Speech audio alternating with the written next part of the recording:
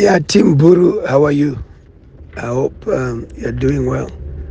Please, ndinokumbira kuti don't be discouraged.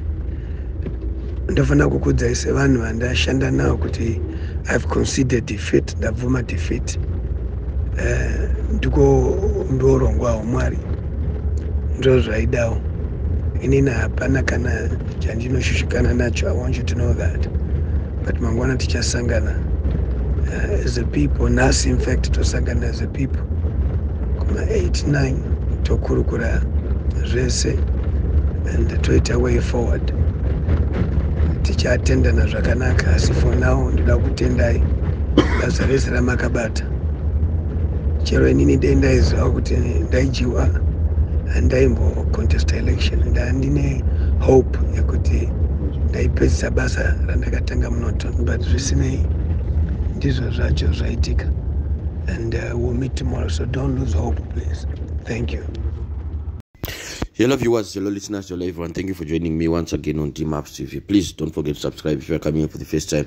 If you are regular, just do the usual. Please like and comment and also share our video so that others may just see what we do. Because what we do is we give you current affairs in real time. So yes, that is the voice, or that is the supposed voice of Temba Mliswa, Honorable Temba Mliswa from Newton constituency. It is said that after results started trickling in, Temba Mliswa did his own collation just like many others are doing, and it's official according to him that he has been defeated by Richard Tsvangirai, the Triple C member in Norton there. So if you still remember the history of the Norton seat, it dates back to the times of Morgan Tsvangirai, when Morgan Tsvangirai himself campaigned for Temba Mliswa in a by-election.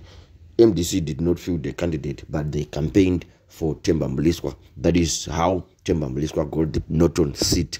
And it seems now history has been repeated that it is known to be a Triple C stronghold, which was then an MDC stronghold. But Temba Mliswa did the honorable thing. I accepted defeat, I considered defeat, and now he is talking about the transition of power from himself to Temba, to Richard Tsvangirai. Let us just hear what Temba Mliswa actually said concerning this defeat by the young man Richard Tsvangirai. Yeah, Team Bhuru, how are you? I hope you're doing well. Please, ndinokumbira kuti don't be discouraged. Ndofana kukudzaisa vanhu vandashanda nawo kuti I've conceded defeat, ndabvuma defeat. Ndiko ndorongwawo Mwari. Ndo zvaidawo. Inini hapana kana chandinoshushikana nacho. I want you to know that. But mangwana tichasangana as a people. Nasi in fact tosangana as a people. Kuma 8-9 tokurukura zvese and toita way forward. Tichatendana zvakanaka asi for now ndida kutendai basa rese ramakabata. Chero inini denda iziva kuti ndaijiwa andaimbo contest election ndandine hope yekuti ndaipedzisa basa randakatanga munoton, but zvisinei ndizvo zvacho zvaitika. And we'll meet tomorrow, so don't lose hope, please. Thank you.